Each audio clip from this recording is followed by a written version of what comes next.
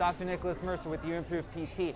I found this really cool purple wall. I'm pretty sure I'm the only person who has ever seen it and taken a picture here. I just thought that was cool.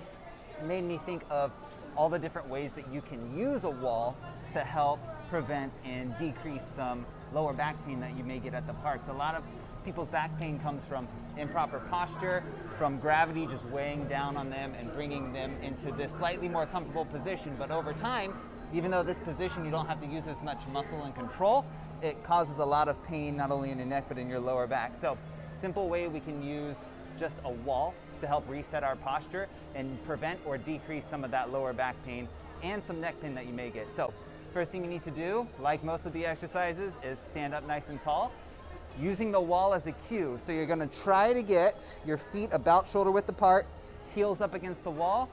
Your booty should be touching the wall, your upper back should be touching the wall, and then the back of your head should be touching the wall, just like this, okay?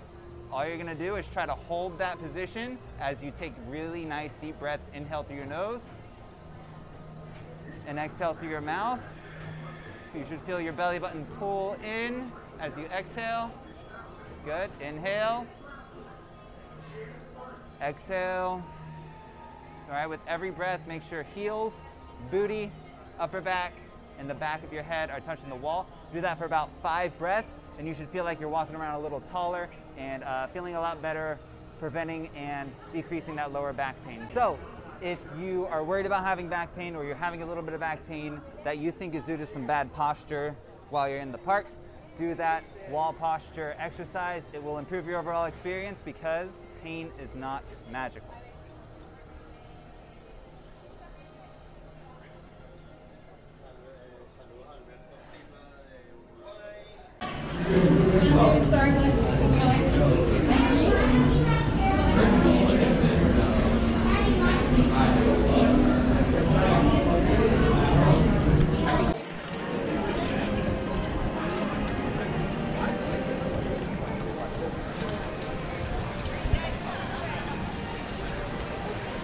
Or is it not anymore?